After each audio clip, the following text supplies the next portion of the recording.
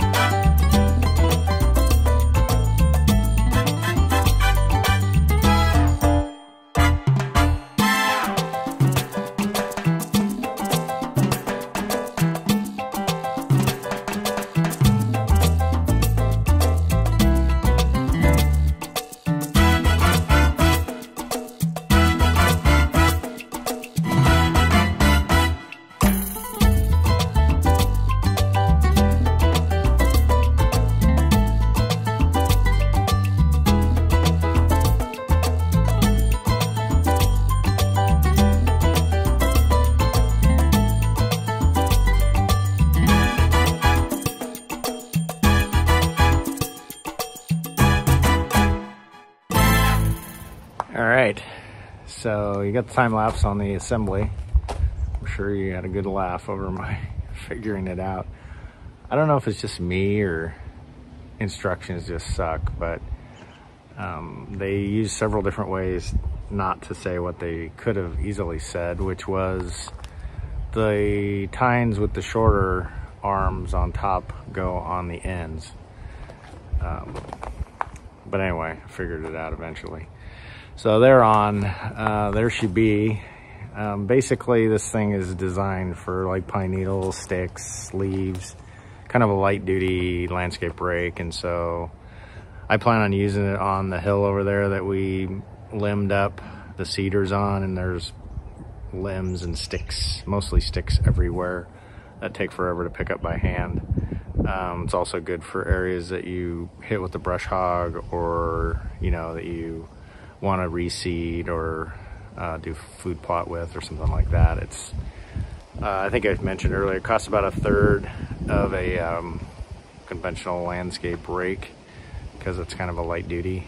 So I thought I'd give it a try and see what happens. So I'm going to run it over to the hillside there and see what we do.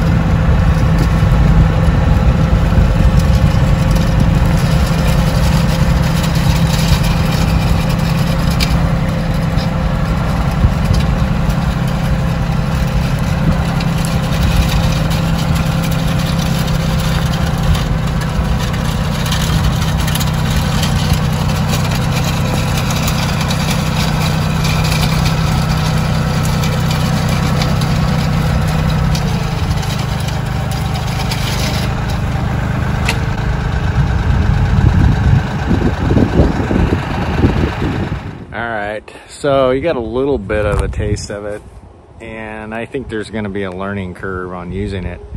It is accomplishing kind of what I wanted to do. It's not going to do it on the first pass or even the second, but you can see I'm getting a pretty good collection of sticks down there and twigs and whatnot, and that's kind of what I was shooting for. I don't really want to tear the ground up like maybe a conventional landscape rake would do potentially.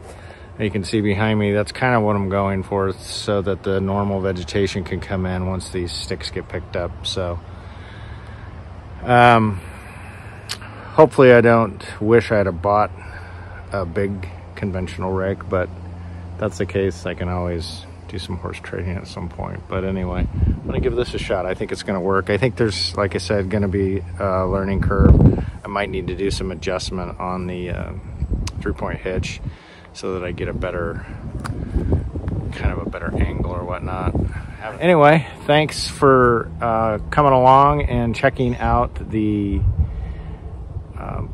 what do they call it? Pine needle rake or whatever, something like that from Titan Attachments.